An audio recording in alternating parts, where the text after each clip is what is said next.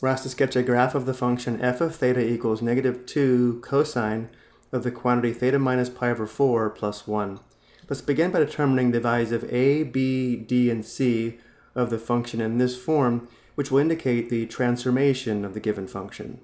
Well, first notice a is equal to -2, and the amplitude is equal to the absolute value of a, and therefore the amplitude is equal to the absolute value of -2, which is +2.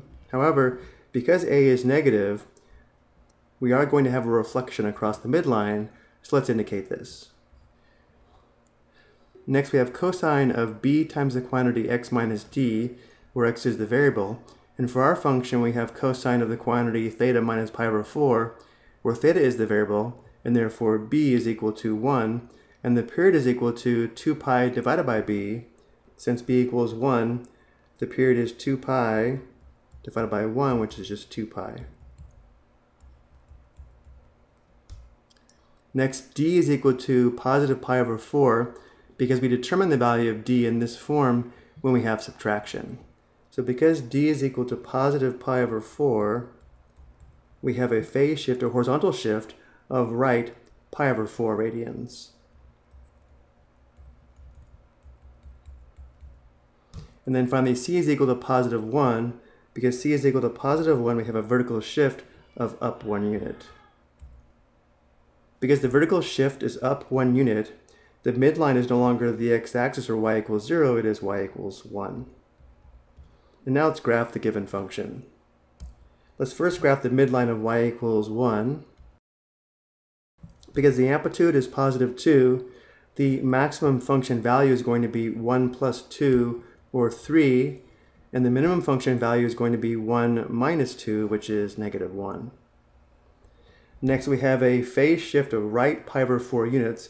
When graphing the basic cosine function, we normally start along the y-axis. In this case, though, because we have a shift of right pi over 4 units, we will graph one period of the given function starting at x equals pi over 4, which is here. And then the period is equal to 2 pi radians. 2 pi plus pi over 4 equals 2 1/4 pi radians, or 9/4 pi radians, and therefore we'll graph one period of the given function from pi over 4 radians to 9 pi over 4 radians, which is here.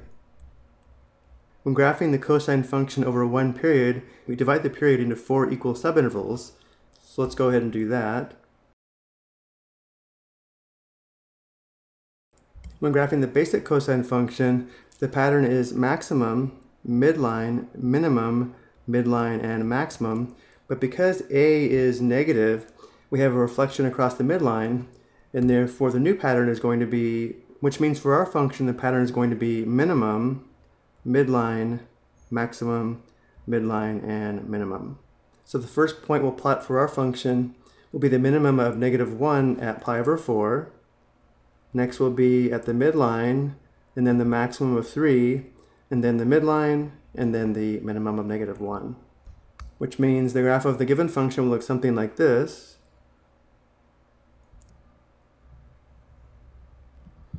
And then we can copy and paste this graph over a larger interval, or just follow the pattern.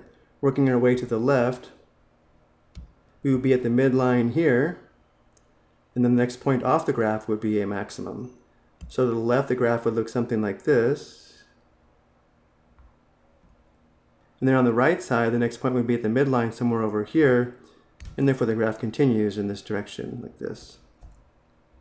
So this is the graph of the given function. To graph this online using our graphing tools, because we have a cosine function, I would select this graphing tool here, where we can just click on a minimum and a maximum, or a maximum and then a minimum, and the function will be graphed. So for example, we can select this graphing tool, and then click on this minimum, and then this maximum, and the function will be graphed correctly. I hope you found this helpful.